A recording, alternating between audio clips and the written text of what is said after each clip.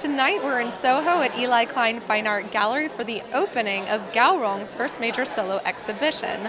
Titled I Live in Beijing, it is this Chinese contemporary artist's fanciful expression of daily urban life, as told through sculpture.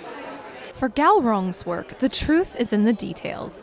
Meticulous embroidery on fabric makes viewers do a double take and look a little closer.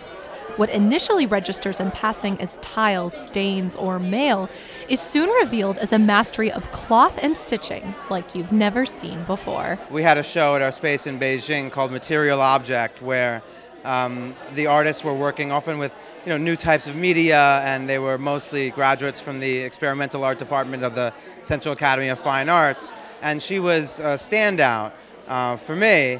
I was, and I think a lot of people this happens to, but I was tricked by her sculpture, where I thought I was looking at an actual part of a building, but I was in fact looking at a hyper-realistic installation that she recreated that was part of her building where she lived, placed in a different building. As soon as I was 100% fooled, I fell in love with her as an artist. Journalist and Chinese art collector Ulrike Hao was also fooled. I'm friends with Eli, who owns a gallery here, and I like Chinese art. And one day I was at the Art Basel, Miami, saw his booth, saw somebody who works with him, Christina, and said to her en passant, I'm really interested in textile art these days. And she said, well, you should check out those mailboxes over there. And I look at those mailboxes, there are mailboxes hanging and they look like they're out of metal. And I'm like, she must be nuts. And so I'm walking away and I'm looking at other textile art. And when I'm coming back, all of a sudden I realize these mailboxes are made out of fabric, and they so fooled me. And then I was so interested in those, and I really, really wanted them.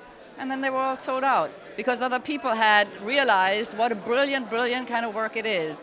For Gao Rong, her work is the perfect blend of home and artistic expression. Ever since I was little, I've seen my mom and my grandmother doing needlework, so I grew up with it. When I began studying art, I tried to find a way to express my feelings, which was tough at first, until it finally occurred to me that I could use cloth. I played around with it and it really clicked, and that's what really inspired me to work in this way.